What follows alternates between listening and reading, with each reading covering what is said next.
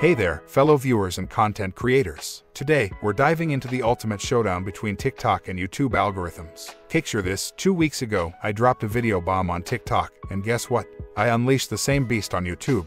But here's the kicker, the difference in views and engagement. Mind-blowing. In this video, we're going to dissect these two platforms from an algorithmic perspective. And you might be thinking, oh, it's probably because I've got over 30,000 TikTok followers. Well, hold that thought. I've dropped the link to our case video in the comments below. And hey, if you're new here, consider hitting that subscribe button. It helps me more than you know. So here is what the numbers are looking like. The same video got under 77 views on YouTube Shorts and 0 comments with 3 likes only. Now let's look at the same video on TikTok. It got over 21,000 views with close to 1,000 likes and over 600 comments. No time to waste, folks. Let's jump right into these platform showdowns. TikTok algorithm. 1. For You page. TikTok's main algorithm is designed to curate the For You page, which is the default feed for users. It shows a personalized selection of videos based on user interaction, such as likes, comments, shares, and watch time. It also considers the content you engage with and your browsing history. 2. Content discovery. TikTok's algorithm actively promotes new and diverse content to keep users engaged.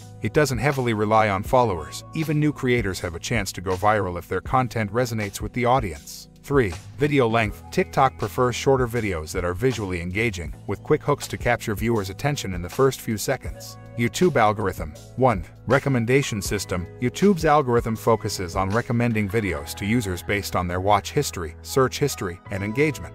It aims to keep users on the platform for longer by suggesting content they are likely to enjoy. 2. Watch time. YouTube prioritizes watch time as a key metric. Videos that keep viewers watching for longer durations are more likely to be recommended to a broader audience. 3. Keyword and metadata. YouTube also uses video titles, descriptions, tags, and closed captions to understand the content.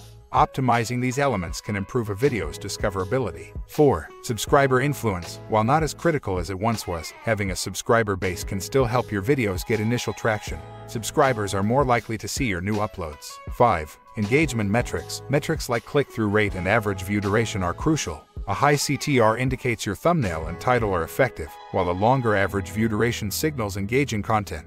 6. Upload schedule. Consistency in uploading can also positively affect how YouTube promotes your content.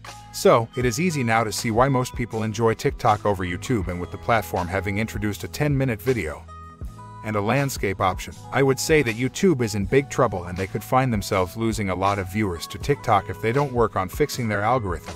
But in the same breath, YouTube has proper quality content that one can specifically search for, unlike TikTok that relies on your mood for the day. But also, I am not happy because it doesn't matter how good or controversial my content is. There are no random trends in YouTube. One has to grow gradually, and the tools and knowledge needed feels like one is back in university. Oh, by the way, I decided to keep my video short just in case you have TikTok attention shot span. And before you go, don't forget to smash that like button if this video was as informative as your favorite teacher's class, and leave a comment even if it is to tell me that my content sucked donkey balls. Ha ha ha. Catch you in the next one.